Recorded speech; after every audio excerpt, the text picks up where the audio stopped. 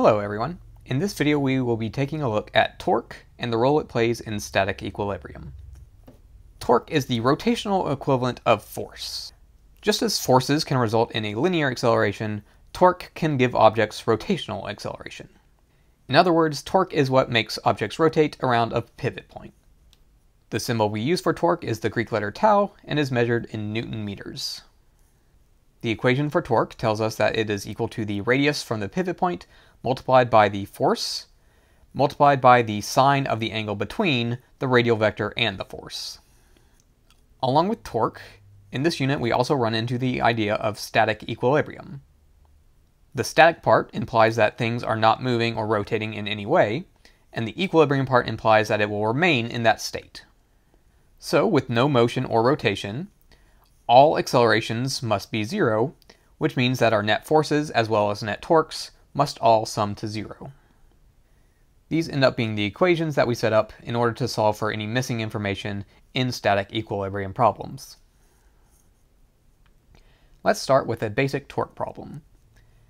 In this question we are using a wrench to tighten a bolt and are asked to find the torque that is applied to the bolt. When working torque problems, we must choose what we call a pivot point, the point that rotation is going to be based around, and we measure our radius from. Since this question is asking for the torque on the bolt, that makes the bolt itself the obvious pivot point. From that pivot point, if we draw a line radially outward that connects to where the force is being applied, we can see that the force in this example makes a perfect right angle with that radius. Meanwhile, the distance from the pivot point to this force is clearly indicated to be 12 centimeters. So since it's just asking for the torque here, we can just plug in.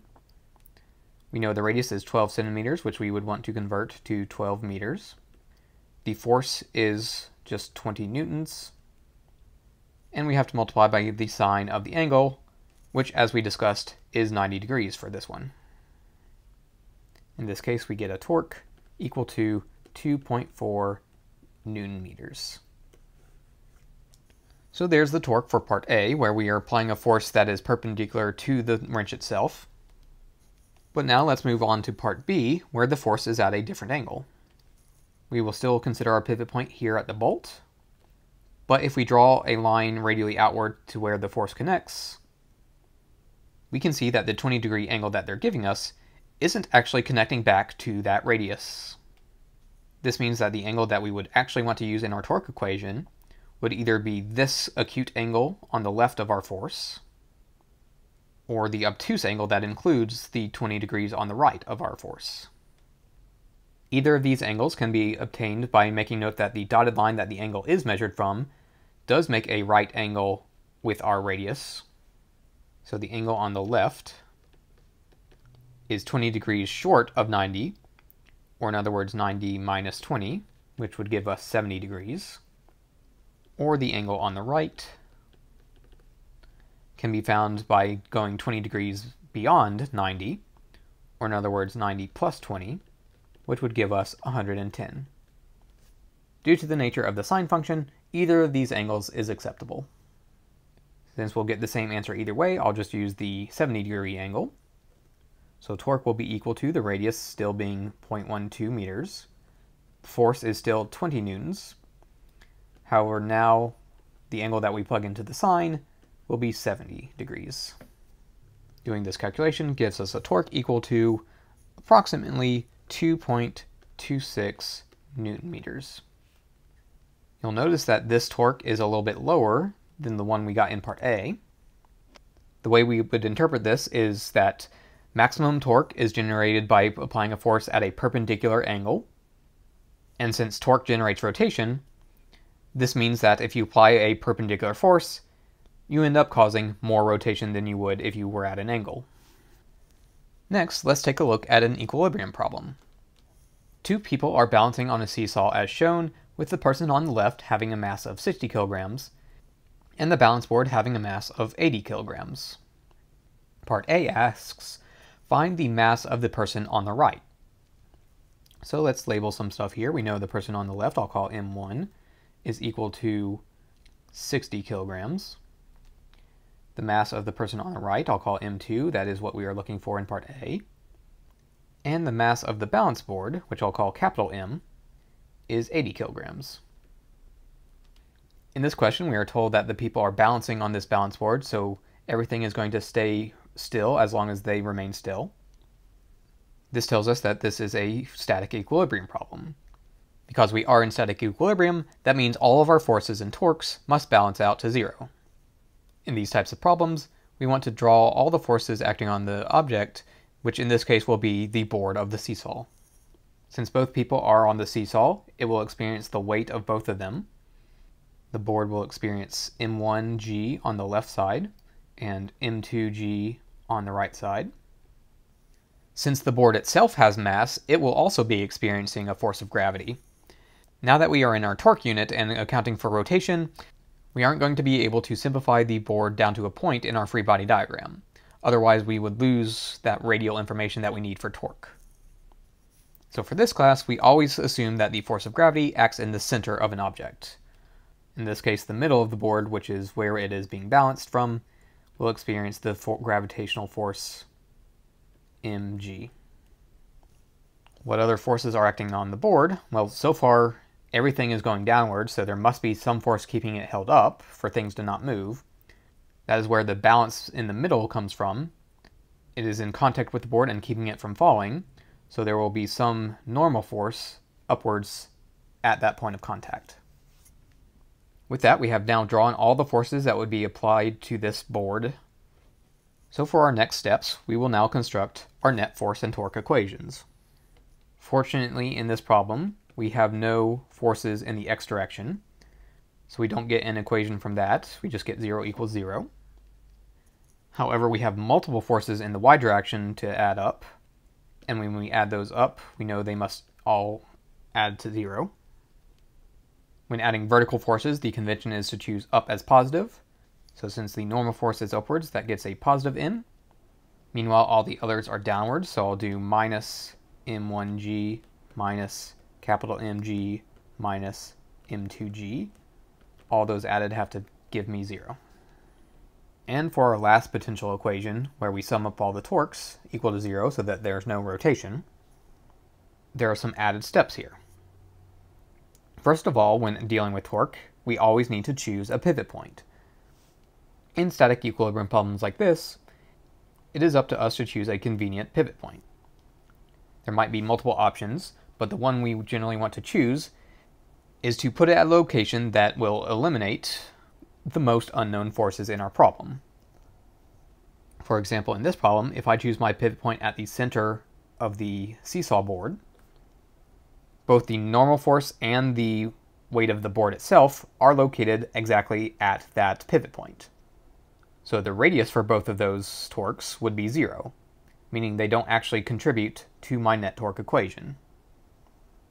If I go radially outward to the right, that is a distance or radius of 4 meters until I hit the m2g force.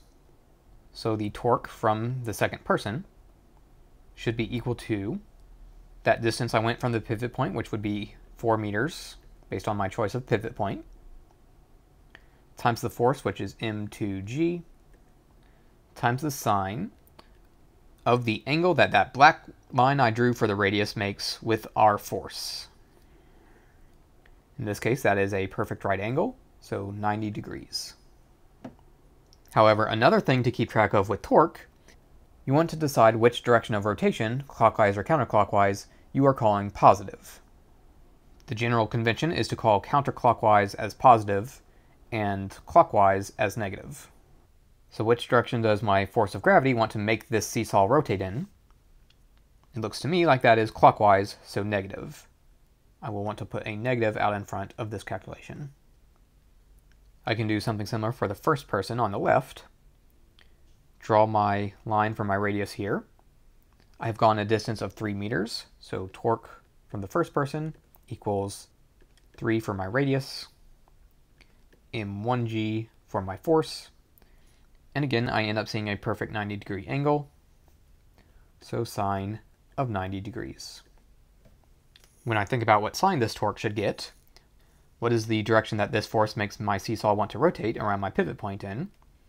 Well, it looks like I would go counterclockwise in this case, which means the sign of this torque should be positive. Since I can go ahead and say the sine of 90 is just 1, adding up my torques will give me 3 m1g minus 4 m2g has to equal 0. If I look at my equations here and remind myself what I'm looking for the mass of the person on the right. So that is this m2. Both equations have that. Do I have everything else I need to solve for m2? Well, let's think about my PHY equation first. I have both the m1 and the capital M. G is always 9.8. However, I don't know this normal force. That is an unknown force that the base of this seesaw is exerting on the board, which I have no information on.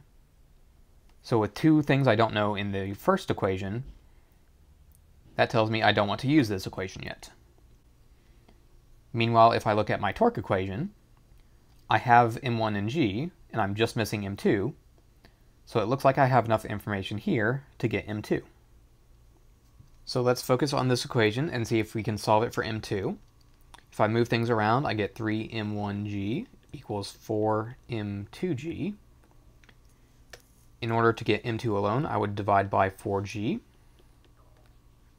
which tells me that m2 should be equal to, since the g's cancel out, I would just get 3/4 of m1. Plugging in m1, which is 60 kilograms, I find that m2 should be equal to 45 kilograms. So there is the answer for part A. Next for part B, which is asking us to find the force that the base of this seesaw must exert in the middle. That is referring to the normal force, as we called it. We've already seen that normal force in the net y equation, so let's go back to that. Here's our net y force equation again. This time we have all the masses and are looking for the normal force. So if I move everything but the normal force over to the right side, I get m1g plus capital Mg plus m2g, which I could simplify into adding up all the masses together, then multiplying by gravity. We know that m1 is 60, the mass of the board was given to us as 80, and we just found the mass of the second person, which is 45. Multiply that by 9.8, and we should get our normal force, which is the force of the base. When we do this algebra, we find that the force of the base has to be 1,813 newtons. It is worth noting that not every static equilibrium problem will require you to make all three of these net force and torque equations. However, it is a possibility depending on how many unknowns you have.